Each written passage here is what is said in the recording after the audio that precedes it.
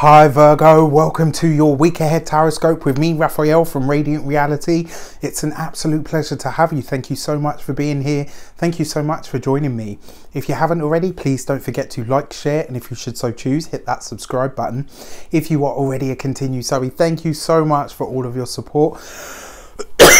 Excuse me, it truly means the world. With that said, if you would like to book a personal tarot reading with me, you can do so on the website addressed below. Before we start, as always, I would like to bless all of my decks of cards with all forms of love, light, peace, prosperity and abundance. And I pray that the messages that come through are ultimately clear and concise and they help you on your path to your highest vibrational good.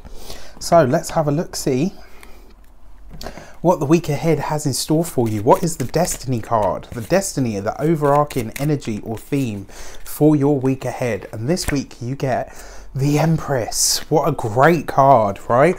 So your destiny this week is to give way to passion, to enjoyment, to really tap into the beauty and the enjoyment and the fertility that life has to offer you. The destiny card with the Empress asks you to connect to the spirit of, and when I say goodness, I don't mean like, you know, with a fairy wand and glitter dust and all that. Well, maybe, you know, who knows? I can't imagine a tutu would look very good on me though. Come on, Raph. This is about tapping into the goodness and the beauty and the joy and the abundance of life. This is about taking it easy. This is a week for you to enjoy good food, good wine, to spend time with friends and family, to go to the places that you truly love, to connect to nature. This is a week for you to really plug yourself into the mains of life, whatever that means to you. And when I say the mains of life, yes, energetically for sure, always, you know, that's always one of the things that I'm always aiming to do, but I mean physically, live in the world, you know, put your hands on tangible things, touch the ground, put your feet in the sand, in the grass, in, you know, even if it's cold outside, you know, let the elements touch your skin, tap into the beauty that is all around you. Cook a good meal for yourself, for your partner, for your loved ones. You know, find something, or, you know, things that give you nostalgia or make you remember when you were a kid. All of that sort of stuff is really highlighted for you this week. So let's have a look at the direction. How does this play out? What does it pertain to? What is the extra information that you might want or need in order to make the best of this week ahead?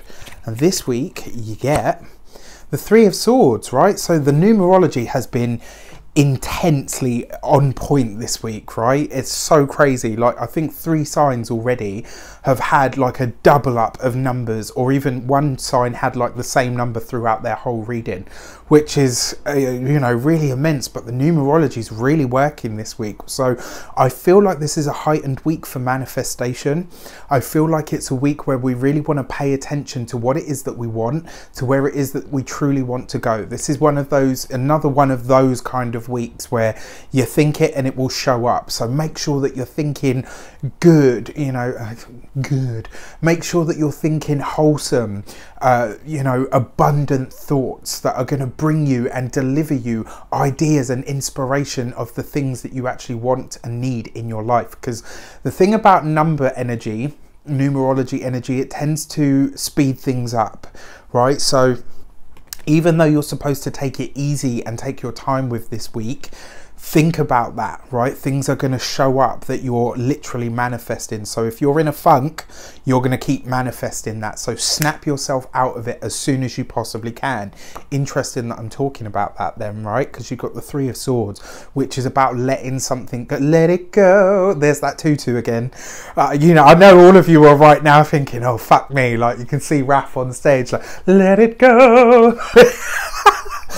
This is a week for you to find a way to do that, right? All jokes aside, all of that aside now, the Three of Swords is about separation. It's about letting something go. The fact that it's your direction card, life is supposed to be the destiny. It's supposed to be easy and fun and vibrant, abundant, fertile, joyous, luxurious even, right? And it can't be that if you're holding on to crap and baggage that just doesn't serve you. So that's, you know, I've talked about the numerology. You've got a double hit of the number 3, communication, self-expression. What do you find beautiful? What do you find beauty in? Do you see beauty in yourself? Are you looking at yourself through the eyes of beauty and love and abundance? If not, then change that vibration. Whatever it is that's holding you back in some way, shape or form, it's time to let it go, let it go. Right, anyway, with that said, I want to ask you a question. Is there something that you have been struggling with, something that you feel like has been something that you've really wanted to do or to start or to get off the ground, but had nothing but problems or issues with, that just doesn't seem to come off in the way that you want it to? Well, what if I told you I could take you on a journey and continuously support you in that journey on your way forward, right? To find what the blockage was, and I mean the main blockage that was really holding you back from achieving this goal, right? And I'm not talking about a tick list or a checklist or any of that stuff. I mean the real issue at the nitty gritty, to get in there and find out where in your history it came from, to then take that issue and literally sever ties with it, to show you how to release it, how to remove it from your life, to unpick that whole thing so that you could really look into, you know, releasing it and removing it from your life. And then charge you up to really give you, you know, like to charge you up, I'm telling you, into like a mini lightning rod with, and shock you with abundance and love and light and ultimately success and energy and power to get that thing that you wanted to achieve in your life, in your vicinity, in your immediate future.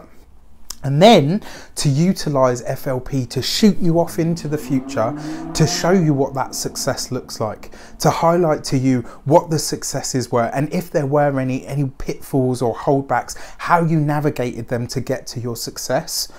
Well, that's what Tribal Tuesday is all about. Yes, I'm still banging on about this because I really believe in it and I really want you guys to be there. So if you're interested in that and you feel like you have something that you pretty much know I will do my damnedest to get you to towards, please click the link in the description box below and take a look. Still accepting applications. So with that said, let's have a look at your insight. All right, what is the insightful message that the tarot has to deliver to you this week that you need to know about?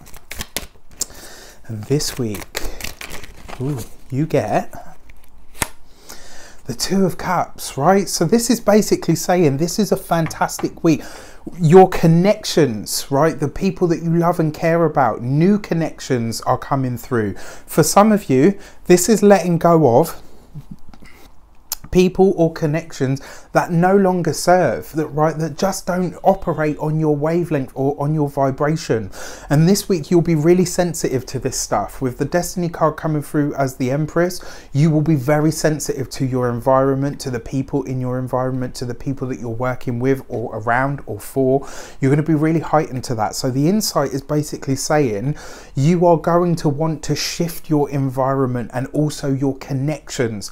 This is about enhancing the connections that you have that are already great, removing and letting go of the ones that aren't, and ultimately with the 2 of Cups as your insight, this is saying to you, you have the potential to go really far forward with whatever it is that you are trying to do, right? The 2 of Cups always is it's a beautiful card. It's a great starting point because it basically says, I want to become the 10 of Cups, right? So when you start with the 2 of Cups, it basically says you're already starting in the right direction.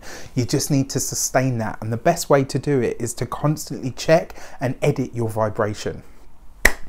I wish you an abundance of all of that good stuff. Let me know in the comments how it shapes up for you. Take care and I'll see you soon.